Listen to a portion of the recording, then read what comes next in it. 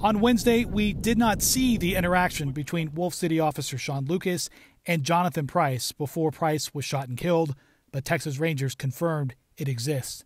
The one-page arrest affidavit release says the entire incident was captured on Lucas's body-worn camera. According to the affidavit, Lucas responded Saturday night to the Quick Check convenience store about a possible fight. Price's family said the 31-year-old had just broken up a fight between two people he did not know.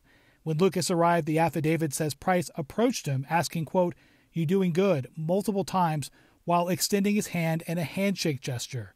Officer Lucas told a Texas Ranger investigator he thought Price was drunk and tried to arrest him. The affidavit says Price responded, "I can't be detained." Officer Lucas then got out a taser and Price started to walk away. The affidavit says the taser wasn't fully effective, and while being tased, Price walked towards the officer and appeared to reach and grab the end of the taser.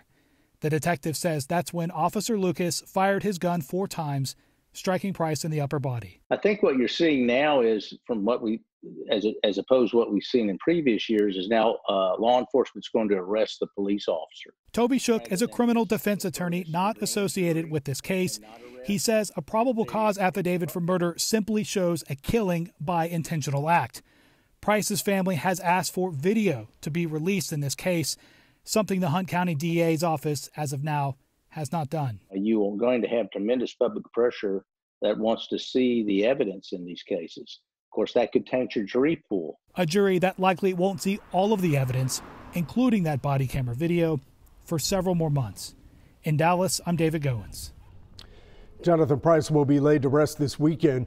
Public visitation is Friday from 10 to 6 at Love and Integrity Funeral Services in Greenville.